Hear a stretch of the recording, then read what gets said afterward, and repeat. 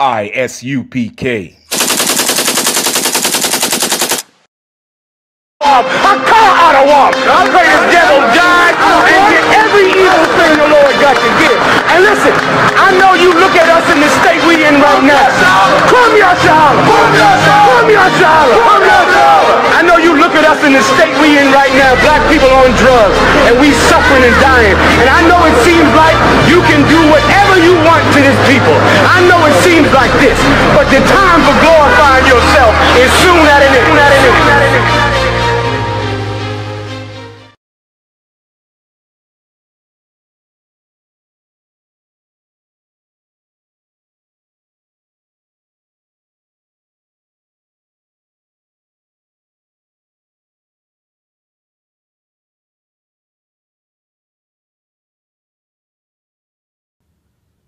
Shalom. This is Officer Madabar of the I.S.U.P.K. Louisiana under Commanding General Yahanna.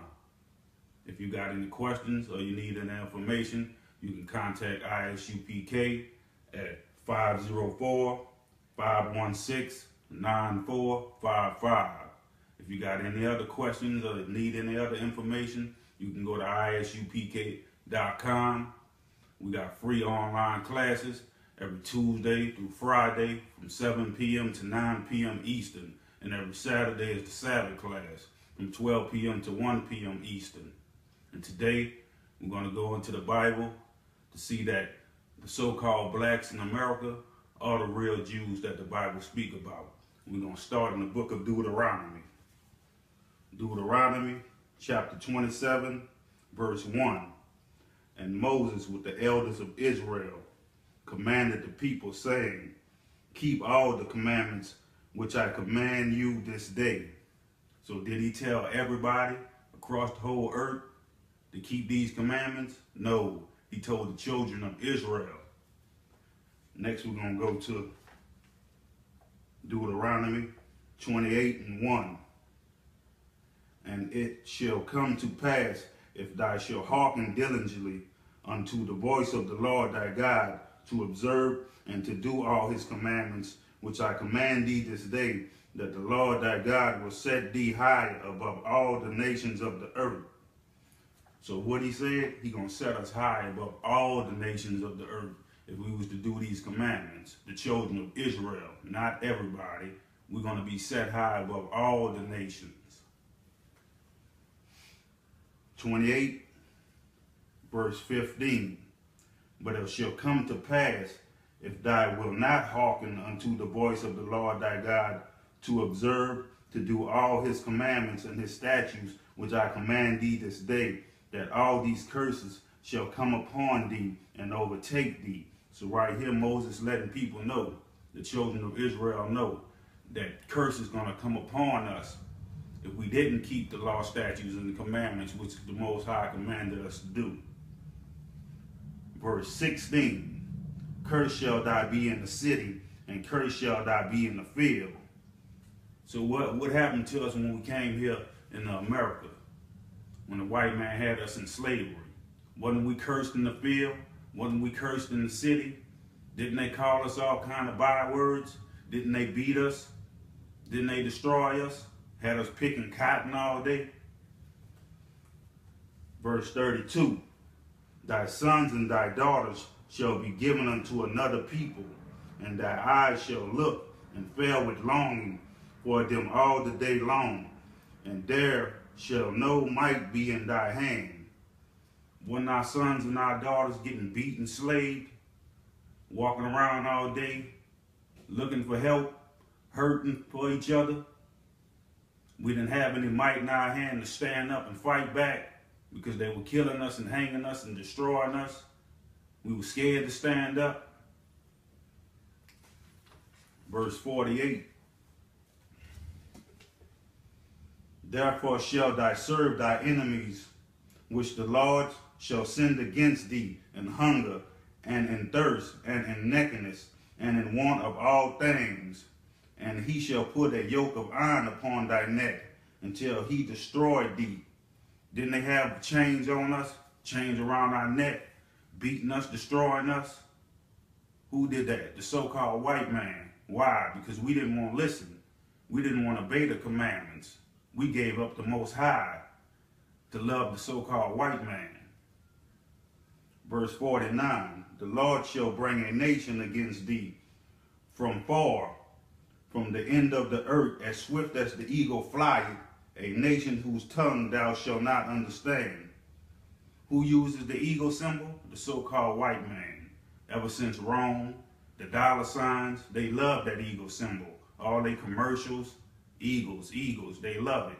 We didn't understand what they were speaking to us because we spoke the language of the Hebrew. Verse 50, a nation of fierce countenance, which shall not regard the person of old, nor show favor to the young. They didn't care about the old or the young. If you was a baby, if you was a young man, if you was an old woman, they didn't care. They beat us. They beat us and destroyed us, no matter what age you was. They raped, tormented us, chopped off our heads, hung us from trees, laughed at us, made fun of us. They didn't care.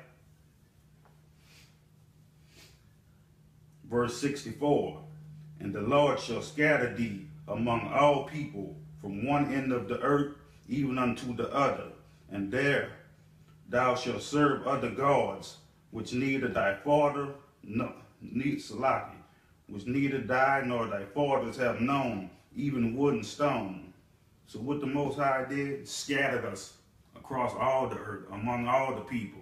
And what we do, we run around worshiping white Jesus, run around worshiping that wooden cross, run around bowing down to their statues of Mary and the white Jesus and all those white fake angels and all those white fake disciples. We bow down, and our fathers didn't know them because we worshiped the Most High. We knew Christ was black. We knew all the disciples were black.